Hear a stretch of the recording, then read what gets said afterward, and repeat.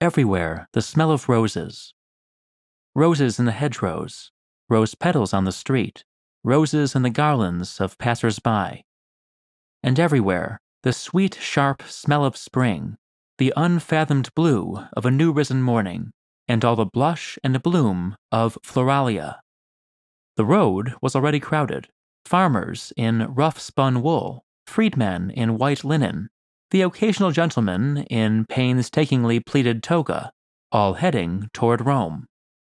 Let's follow one of these men, a tunic-clad fellow named Gaius, as he joins the crowd heading into the city for Floralia, the festival of flowers. Gaius is fictional, but the olfactory tour of Rome, on which he and you are about to embark, is founded, as far as I could manage, in historical fact. Although he had seen it times beyond counting, walking, riding, and driving the 4 miles from his farm to the city, Gaius had never ceased to be impressed by the Appian way. The pine groves, the monumental tombs, the marching arcades of the aqueducts. Nowhere else, he thought, did Rome announce herself with such majesty. He breathed deep, smelling pine resin, fresh-cropped grass, and just a hint of sheep dung. A courier galloped past on the bridle path, and the aroma of wet earth, kicked up by the horse's hooves, briefly filled the air. There were tombs on both sides of the road, 2, 3, even 4 rows deep. The greatest of them, so tall that his eyes strained to see the sculptures on their roofs, were built long ago, in the days before the emperors. But many others were new, their paint still bright, their statues shining with painful intensity. From between the tombs came the smells of the cremation field, ashes, spent incense, and wine. Yet even here, the reek of the pyres fell back before the busier noisomeness of life. There were shanty towns among the tombs, complete with taverns, jerry-built hotels, and stables for the horses and wagons of travelers. Here were all the outcasts and offscourings of the city, crouching in the shadows of its noble dead. A philosopher, Gaius mused, would surely make something of that. Here, too, was the familiar bouquet of massed and massively unwashed humanity, stale sweat, stale breath, stale bread. Apartment blocks sprouted among the tombs, the aqueducts converged, and, abruptly, he was in Rome. Visitors from the provinces, he knew, were pointed to the brass and marble monuments of the Forum and Campus Martius. But, in his opinion, the most spectacular sight in the city was the Roman crowd. There was nothing like it, a single beast with 1,000,000 bodies, and no discernible mind. Nor was there anything quite like its smell: damp wool, bean breath, bath oil, and perfume. Both men and women wore fragrances in ancient Rome, usually made from blends of spices and oils. Despite that precedent, this Roman historian is not a frequent user of scents. The social circles in which I move seldom expect cologne. But if any brand were going to change my habits, it would be Scentbird, a subscription service designed to help people develop, or, in my case, initiate, their relationship with fragrances. Scentbird sent me 3 colognes, including Confessions of a Rebel, well played, and Danse Sauvage by Chris Collins. But my favorite was Mercedes-Benz Man, a cool, calm, and collected fragrance whose cedar-infused scent reminded me of a hike I once took in the Pontic Alps of northeastern Turkey. Scentbird sends subscribers a new designer fragrance every month. After you sign up, all you have to do is select a favorite cologne or perfume from their catalog, or discover a fragrance with a simple quiz. Once you've made your choice, you'll receive a 30-day supply. Scentbird costs only $17 a month, and if you use the coupon code TOLDENSTONE, you'll get 55% off your first month. So sign up today to be sure that you'll never smell anything like the streets of ancient Rome. The streets of Rome, as Gaius and every other sentient creature downwind of the city knew, smelled overwhelmingly of excrement. The film of feces was scraped away periodically, but it reappeared as soon as it was cleared, endlessly replenished by a rain of emptied chamber pots. Especially after coming in from the country, it was hard to miss the reek, which was paired with a sharp smell of urine at every corner and alleyway. But after a few moments, as usual, his nose surrendered, and the stench faded into the background. The Appian Way was wide here, and heaving with humanity. Walking in Rome, Gaius reflected, was like crossing the deck of a storm-tossed ship. There was no way to do it gracefully. He wove and warped his way forward, squeezing and sidling around groups, until he was stopped dead by cross-traffic at the first intersection. As he pondered the best way through, he heard shouts behind and turned to see a curtained litter approaching. Litters were one of the great hazards of the Roman street.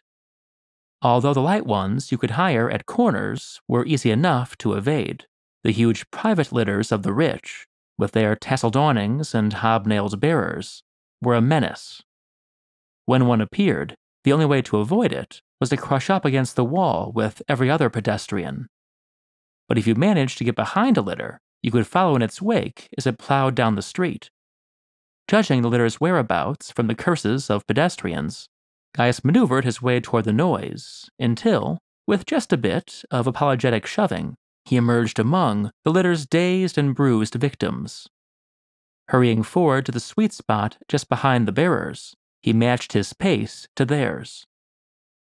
As the litter battered its way across the intersection, Gaius noticed a bewitching scent, attar of rose, with hints of cinnamon and other exotic spices. Glancing up, he found himself locking eyes with the litter's occupant, an aristocratic lady with piled curls and crimson silks. She favored him with a barely perceptible nod, then returned to the scroll she had been reading, as her litter turned down a side street. As Gaius watched the litter disappear, the last traces of the lady's perfume faded and were replaced by less pleasant things. For years now, the emperor had been building an enormous bath just off the road. Even here, 200 paces from the rising concrete domes, the air was bitter with marble chips and lime dust. Ahead, at a turning of the Appian Way, were the glowing colonnades and flashing jets of the great fountain beneath the imperial palace. As he drew closer, Gaius could feel the spray in the air and smell the moss and damp. He turned before reaching the fountain, skirting the gargantuan base of the Circus Maximus. The gates of the circus were closed. The hunts wouldn't begin until later, but Gaius thought he could still smell the dust of the track, beaten flour fine by 1,000 races. The shops across from the circus were already open, and their wares were laid along the edge of the street. A bookseller with his musty papyrus rolls, a spice merchant with cakes of aromatic incense, a baker with stacked loaves of fresh bread. Beyond the baker, at the base of an apartment block slumped against the slope of the Aventine, Gaius followed the aroma of fresh-cooked sausages to the service window of a tavern, where he ordered a cone of chickpeas. Crunching contentedly on these, he found the way forward blocked again, this time by some sort of procession. To bypass the traffic, Gaius turned left on a narrow alley leading up the Aventine. This had once been a working-class neighborhood, but generations of wealthy Romans, drawn by the cheap land, had raised mansions among the tenements, gradually transforming the entire hill into one of the city's most exclusive areas. It was quiet on the Aventine this morning. Most of the shops between the great houses were closed, and Gaius found himself almost alone. He stopped beside a small fountain, where a bench was built against the wall, and sat for a moment, finishing his chickpeas. As he bent to scoop water from the fountain, he smelled roses again.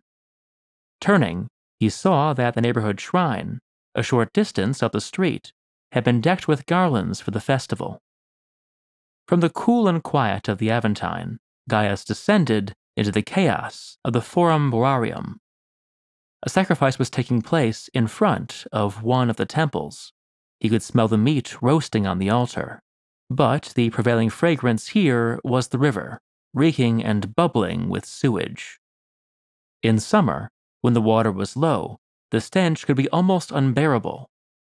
Now, with a strong spring current, it was merely unpleasant. At last, Gaius could see his destination, the theater by the riverbank that Augustus had built 2 centuries before. Although he wasn't normally much of a theater-goer, he made an exception for the performances during Floralia, when tragedies were replaced by risque skits, and clothing was optional for the actresses. He made his way to one of the entrances, presented his entry token to the public slaves, and found himself inside the theater. His seat was high above the marble tiers that ensconced senators and equestrians, but he could still see the stage, which was all that mattered. He could feel a light breeze, fortunately not from the direction of the river, and it carried the smell of roasting chicken from the vendors in the theater arcade.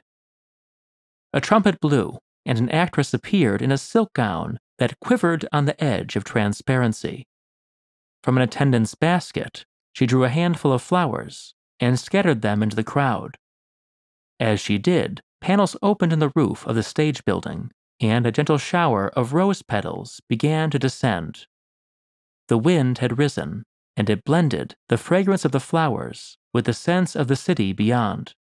Bread and wine, perfume and filth, incense, roses, roses.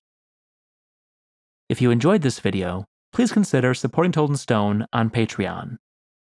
You might also enjoy my book, Naked Statues, Fat Gladiators, and War Elephants. Thanks to Scentbird for sponsoring this video. You can check out their link below. And thanks to all of you for watching.